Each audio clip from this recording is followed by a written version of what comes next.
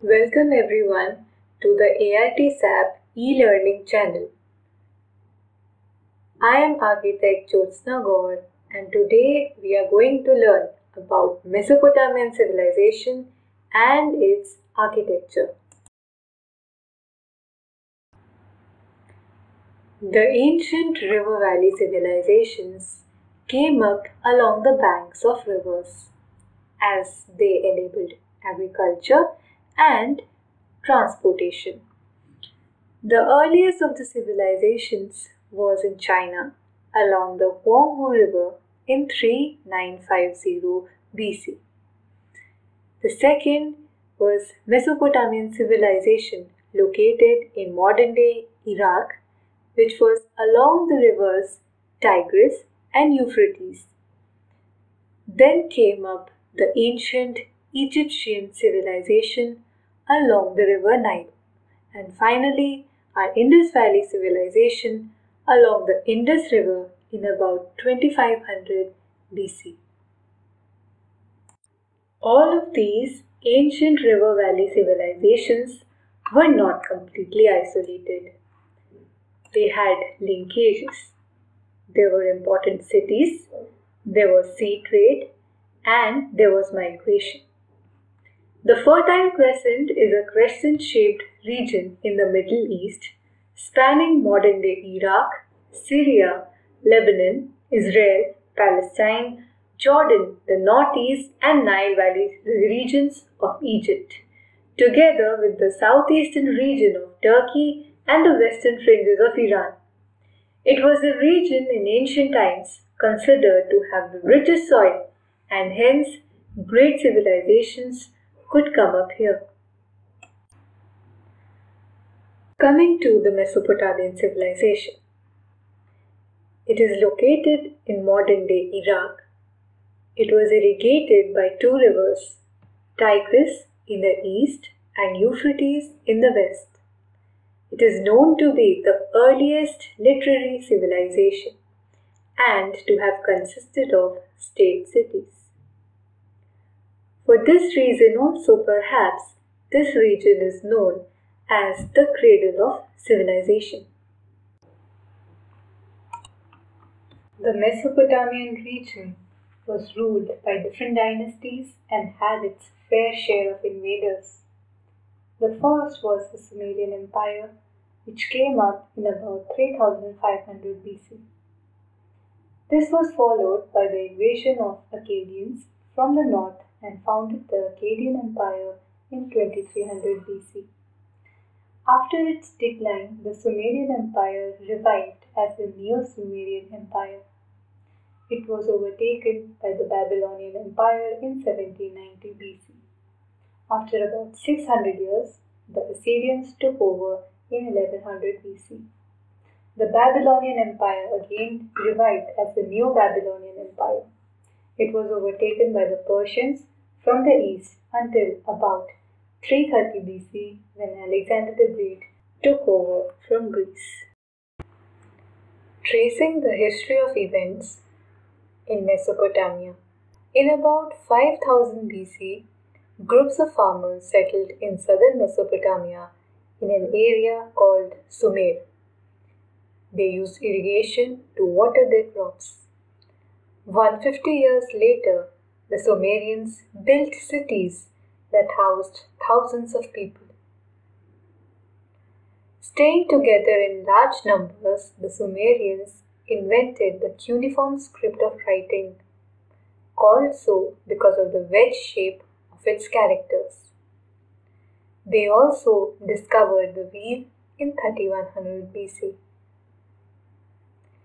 In 2700 BC, Gilgamesh ruled the Sumerian city of Uruk. He became the subject of many legends. In about 2000 BC, Sumer was overtaken by invaders. After about 300 years, the Babylonian Empire ruled most of Mesopotamia. King Hammurabi established a new written code of law for his people. Babylon was invaded in 1595 BC and was ruled by the Kassites for 400 years. Overtaking them in northern Mesopotamia, the Assyrians began building up their empire. Their major cities included Assur and Nineveh. They built beautiful palaces, famous one being the Palace of Sargon in Khorsabad. They were also the first empire to establish a royal library of clay tablets. The Assyrian Empire collapsed and a new Babylonian Empire was established, an even bigger and grander empire ruling most of Mesopotamia. Their prominent king was Nebuchadnezzar II, who commissioned the Ishtar Gate, Hanging Gardens of Babylon, and the Tower of Babel. Soon, in 539 BC, the Persians from the east captured the Babylonian Empire. In 330 BC, Alexander the Great defeated the Persians and made Babylon the capital of his empire. Let us discuss about the architecture during each of this period. Sumerian period 3500 to 2300 BC. Sumer was located in the southern part of Mesopotamia and consisted of city-states like Ur, Uruk, and Eridu. Eridu was the oldest known city of Sumer. They were the first civilization in Mesopotamia to settle collectively and form city-states. They were also the first civilization to develop writing. Their script was called the cuneiform script because of the wedge-shaped character they used as alphabets. Sumerian civilization was the first civilization to develop the wheel in 3000 BC. In terms of architecture, the construction of ziggurats also began in the Sumerian period. Ziggurats, they were the enlarged shrine standing on a high platform which took the shape of a stepped tower and formed a part of a larger temple complex. It was a pyramidal stepped tower which served both an architecture and a religious characteristic for the cities of Mesopotamia. Unlike the Egyptian pyramids, the Mesopotamian ziggurats were smaller. The Egyptian pyramids were generally 200 feet in height or more, and ziggurats averaged at about 170 feet. They had a square base, and approximately 25 ziggurats are known, being equally divided among Sumer, Babylonia, and Assyria. According to some British archaeologists, the sloping sided terraces were often landscaped with trees and shrubs, and this is perhaps believed to be the formation of the Hanging Gardens of Babylon. The best preserved ziggurat is at Ur, which is modern-day Iraq. The largest ziggurat is at Choga Zambil in Elam, which is present-day Iran, is about 330 feet squares and 80 feet high and stands at less than half its estimated original height today. The Sumerian cities were simple in terms of planning. They consisted of generally two temples or a temple complex with the shrine, which is the ziggurat, dwellings and chambers. The dwellings and chambers were small spaces. It was characterized by flat roofs and there were no columns. They used sun-dried bricks as the main material because they lived along the river valley and that was perhaps the easiest available material. The Akkadians from the northern region of Mesopotamia arrived at about 2350 BC and unified the kingdom ruled by one warrior king. The Akkadian Empire was short-lived and was overthrown by invaders in 2150 BC. The invaders could not rule the land. Soon after, the reminiscent allegiances to Sumerian city-states returned and gave rise to the new Sumerian period. The most famous city of Neo-Sumerian period was Ur, which is in modern-day Iraq. Ur was a coastal city, a walled coastal city, worshipping Nannar, that is the god of moon, located near the mouth of the river Euphrates. The city consisted of a temple complex, as shown here, and a residential district.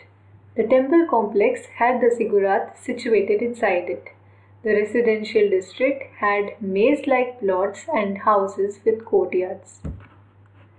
Each ziggurat was part of a temple complex that included a courtyard, storage rooms, bathrooms, and living quarters for the nobles. The temple complex of Ur had a large ziggurat in the middle. The ziggurat had stairs leading from the three directions in the front and both the sides. It had a buttressed wall and temple on the top. The temple at the top housed shrines and it was used for worship by the priests.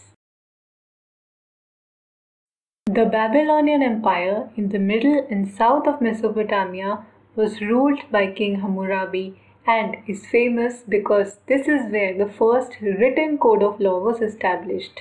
As you can see in the pictures, the clay tablet depicting King Hammurabi in his court and the codified written law. The Babylonian rule was short-lived and was invaded by Kassites and Hittites. After about 600 years, the Assyrian Empire took shape in Mesopotamia. Assyrians were great warriors. They controlled the southern Mesopotamia after Babylon. They had three great capital cities, Nimrud, Khorsabad, and Nineveh. As you can see in one of the pictures, the Assyrian warriors are being shown. In the bottom right picture, a lamassu, which is a mascot of the Assyrian Empire, is being shown. It was a majestic icon depicting a centaur. Comparisons could be made to the Sphinx of Egypt. The picture to the left depicts the stone entrance of Khorsabad city, which was built by King Sargon II in 720 BC. The picture to the right, in the distance near the river, shows the city wall of Nineveh, which was made by King Sennacherib in 880 to 632 BC. This picture shows the recreated view of Nineveh city by the Assyrians. As you can see, the city is based near the coast of Euphrates River. You can see the ziggurat in the distance, agriculture, boating, and the city wall. The Assyrians were builders of great palaces, the most famous being the palace of Sargon II in Khorsabad. Picture to the left shows the plan of the palace. The main entrance was flanked by a statue of two lamasses who rose to a height of more than 12 feet. They led to a grand entrance court which was about 300 feet by 275 feet. The grand entrance court was surrounded by palatial spaces for the king and queens. Each of these rooms opened up into a courtyard. There is also a sloping way located on the sides of the palace compound. Perhaps it was used for transportation by animal-drawn carts. The palace complex was also large enough to house a 100-foot by 100-foot base ziggurat and a temple. King Sargon of Khorsabad erected his palace on a high plinth of about 50 feet in the northeastern part of the city of Khorsabad. The temples of the main gods, which were smaller in size, were built within the palatial rectangle, which was surrounded by a special wall. This arrangement enabled Sargon to supervise the priests better than had been possible in the old, large temple complexes. Stone reliefs of two huge lamassus bulls with human heads flanked the entrance as explained above. The walls were decorated with long rows of bas-reliefs showing scenes of war and festive processions. According to French excavators, it contained more than 210 rooms grouped around three courtyards. The picture here shows a recreated view of the palace in Khorsabad. It shows the placement of the ziggurat within the palace as highlighted.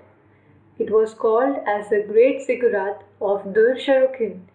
It was a 4-story structure with a spiral staircase winding up around it. This is a recreated view of the temple courtyard, showing the cresting on the parapet walls and the use of arches in the Assyrian period. Due to internal conflicts and lack of a strong leadership, the Assyrian Empire soon collapsed and gave way to the Neo-Babylonian Empire in 600 BC. This map shows the archaeological site of Babylon. This recreated plan of the city of Babylon shows that the city was fortified and built over the banks of Euphrates with ziggurat and the temple complex in the middle and the palace towards the north. The pictures above show the remains of Babylon, and it has revealed that Babylon was indeed a grand city built by sun-baked bricks with massive structures and small chambers. Ishtar was the goddess of Babylon, and in her honor an enormous burnt brick entryway located in the ancient city of Babylon was built by the king Nebuchadnezzar II.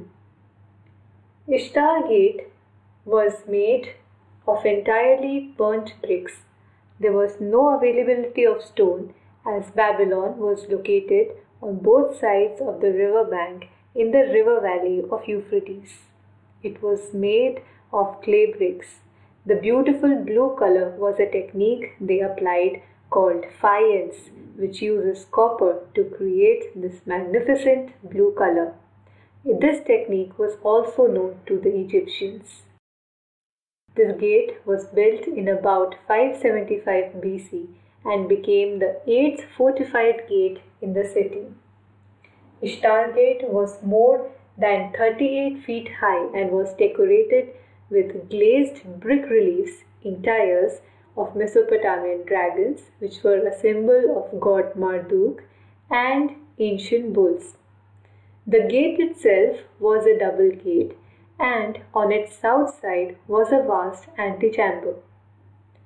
Through the gateway ran a stone and brick paved avenue called the Processional Way that has been traced over a length of more than half a mile.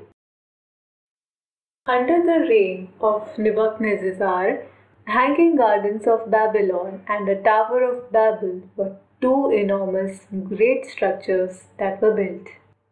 Hanging Gardens of Babylon were the ancient gardens and considered to be one of the 7 wonders of the world. They were thought to be located near the royal palace in Babylon. The Tower of Babel was a large ziggurat and perhaps the first ancient skyscraper going up to a height of 100 meters. It was considered to be constructed in honor of god Marduk. The new Babylonian Empire was soon invaded by the Persians from the east. This gave rise to a new Persian Empire in the Mesopotamian region. The Persians were known to build great cities, and Persepolis was a prominent city of Persia.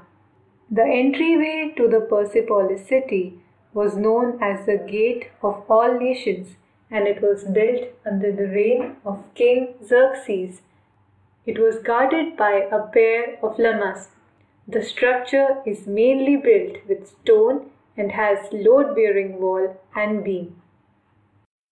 The Persians built enormously decorated palaces. The prominent one among them is the Persepolis Palace of King Darius in 518 BC. It has highly decorated columns and beams, a high relief and rich decoration on architrave and complex capital. Stone is the main material. Persian architecture also has a large influence on Indian architecture, perhaps by the military campaign of Alexander the Great in both the regions. In the palace complex of Persepolis, map shown here, perhaps the most interesting architectural marvel is the Hall of 100 Columns, possibly built by King Xerxes. It has a high density of 100 columns with having a very small span. Xerxes' Hall of 100 Columns is the largest space in the palace and contains about 10,000 people. The area is around 76.2 square meters. The palace complex at Persepolis was built by the three generations of kings of the Achaemenid Empire. This ensemble of majestic approaches, monumental stairways, throne rooms, which are also known as apadanas, reception rooms, and annexure buildings, is classified among the world's greatest archaeological sites by UNESCO. The map here shows the placement of various buildings within the palace complex. The Gate of All Nations built by Xerxes is shown by the yellow color, the apadanas by the red, and the Hall of 100 Columns of Xerxes by light blue. The Achaemenid kings Darius I and his son Xerxes and his grandson Artaxerxes built the splendid palatial complex on an immense half-natural, half-artificial terrace. Darius's program at Persepolis included the building of a massive terraced platform covering 125,000 square meters of the promontory. This platform supported four groups of structures: residential quarters, a treasury, ceremonial palaces, and fortifications. Scholars continue to debate the purpose and nature of the site. Primary sources indicate that Darius saw himself building an important stronghold. This 13 hectares palace complex comprises of majestic approaches, monumental stairways, throne rooms, reception rooms, and dependencies. The terrace, which is the high plinth for the palace complex, is a grandiose architectural creation with its double flight of access stairs, walls covered by sculpted friezes at various levels, contingent Assyrianesque propylaea, which is the monumental gateway, gigantic sculpted winged bulls, which are the lamassus, and remains of large halls. In the pictures below, you can get to know the scale of the high plinth and the type of staircases used within the palatial complex. The terrace of Persepolis continues to be, as its founder Darius would have wished, the image of the Achaemenid monarchy itself. The summit where likenesses of the king reappear unceasingly, here as the conqueror of a monster, as shown in the reliefs on the staircase walls. They are carried on his throne by the downtrodden enemy, and where lengthy cohorts of sculpted warriors and guards, dignitaries, and tribute bearers parade endlessly.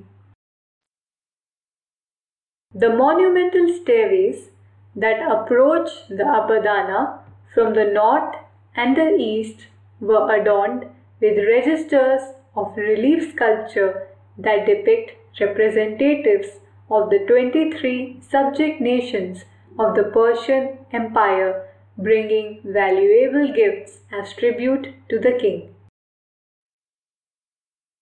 The sculptures form a processional scene, leading some scholars to conclude that the reliefs capture the scene of actual annual tribute processions, perhaps on the occasion of the Persian New Year that took place at Persepolis.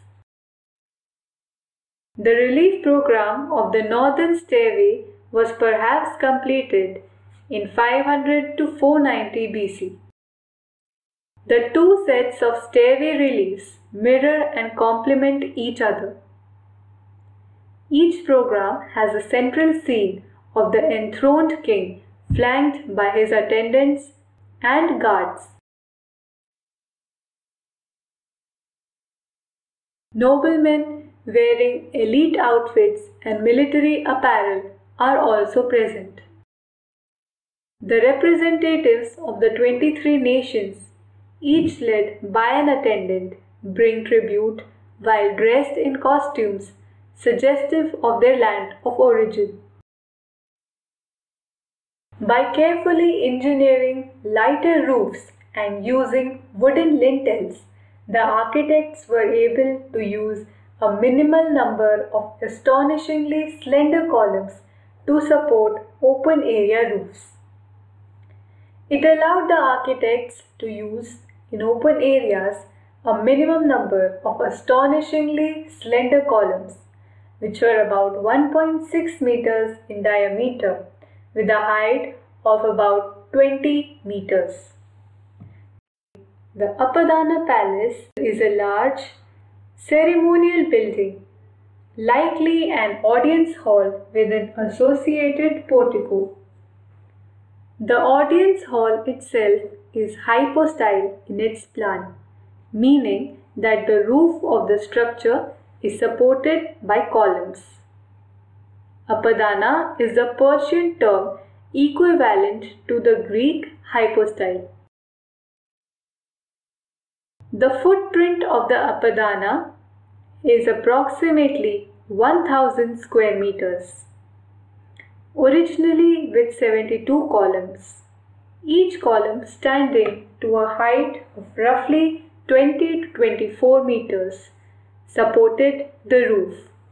In the present day, only 14 columns remain standing. The column capitals assumed the form of either twin-headed bulls, eagles or lions. All animals represented royal authority and kingship. The king of the Achaemenid Persian Empire is presumed to have received guests and tribute in this soaring, imposing space.